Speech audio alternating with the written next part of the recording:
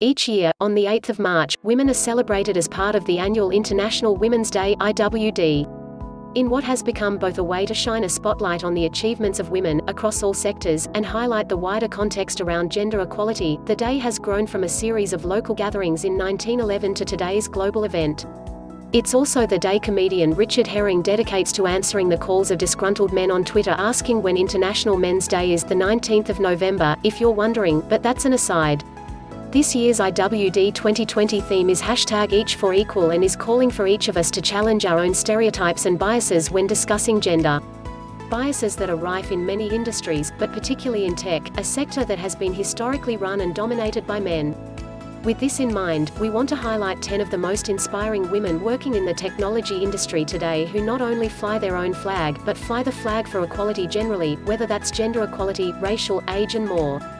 Ophelia Brown, founder of Blossom Capital. Ophelia is the founder of Blossom Capital, an early-stage VC fund set up to bring a fresh approach to investing in tech startups and companies by placing a focus on the founders themselves.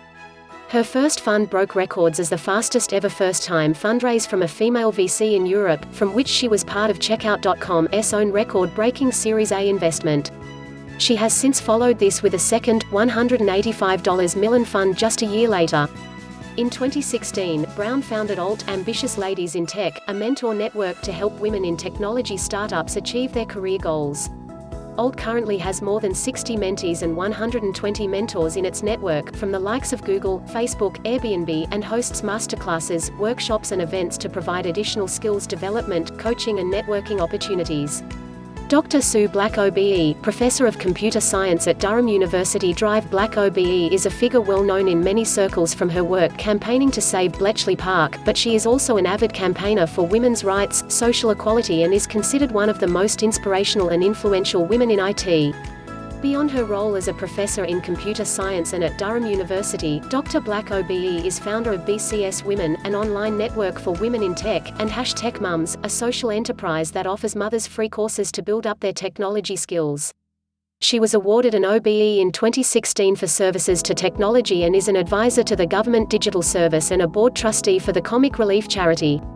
Anne-Marie Imafidon, CEO and co-founder of STE Matters. Since launching the award-winning STEMETS organization in 2013, Anne-Marie Imafidon has dedicated her life to inspiring and building up the pipeline of young women going into STEM. Anne-Marie's and STEMETS mission is to encourage girls aged between 5 and 22 years old to pursue careers in science, technology, engineering and maths by showing them how to approach scientific challenges with confidence. Since its inception, some 40,000 young people have attended the free events, workshops and STEMET experiences across the UK and Ireland. At the age of just 27, Anne-Marie's work with STEMETS and social enterprise earned her an MBE in the 2017 New Year's Honours List for services to young women and STEM sectors. Amali de Orwis, Managing Director, Microsoft Startups UK. There are few women who have done as much for helping the younger generation get into tech in recent years than Amali de Orwis. Formerly CEO of Code First Girls, an initiative that has delivered more than £5 million worth of free tech education to girls and women, de Orwis is now Managing Director at Microsoft for Startups in the UK.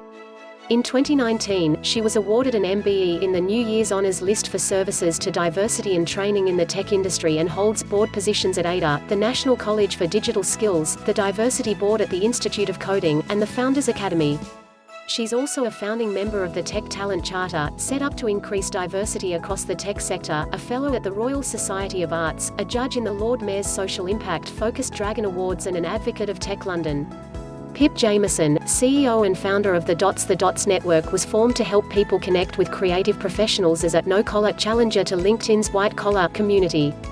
As an advocate for diversity in its many forms, from gender diversity to socio-economic, neurodiversity and more, founder Pip Jameson doesn't just campaign for more balanced and mixed communities, she practices what she preaches. At The Dots, its community of members is 68% female, 31% BAME and 16% LGBTQ. Jameson herself is delightfully dyslexic and couldn't read until she was 11 years old. She built The Dots to help people find professionals not based on where they studied, what degree they have or their race, age, gender, but solely on their ability to do the job. Elizabeth Farley, CEO and co-founder, Tech Hub. What initially began as a tech entrepreneur community to help East London-based startups, and to boost investment in the UK tech sector, Tech Hub has expanded to the likes of Bangalore, Bucharest, Berlin and Riga, all under the guidance and passion of its CEO and co-founder Elizabeth Farley. In addition to being a global community for startups, Elizabeth's team works with corporates to help them with innovation culture and offers free business growth support to underrepresented founders in tech. Beyond her work with Tech Hub, Elizabeth previously set up Online Content UK and acted as a founding steering committee member of the Digital Eve Women in Technology organisation in the UK.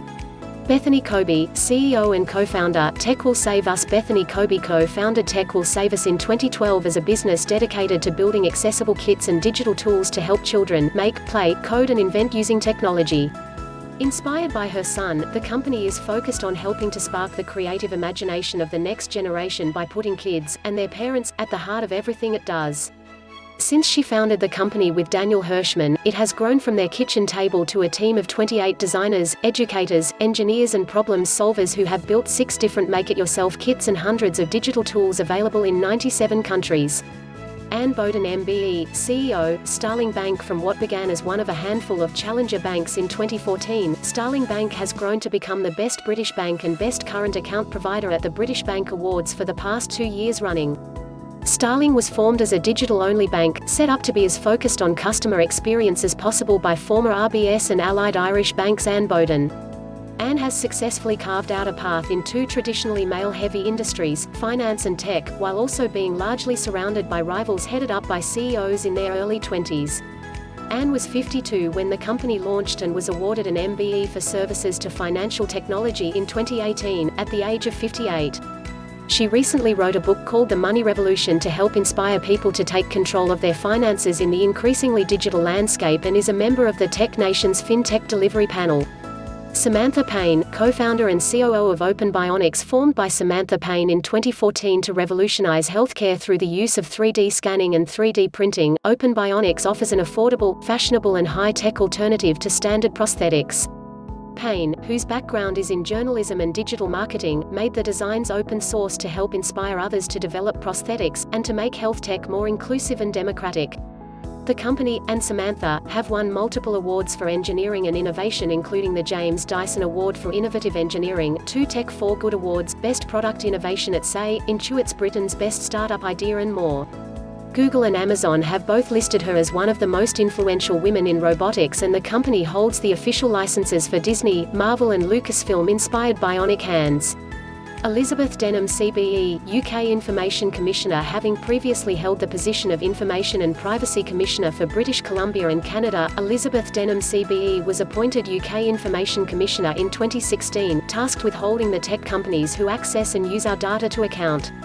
Her work played a pivotal role in the launch of General Data Protection Regulation (GDPR), which came into force in May 2018 and is responsible for keeping you and your data safe and respected. This same year, she was awarded a CBE for services to information protection.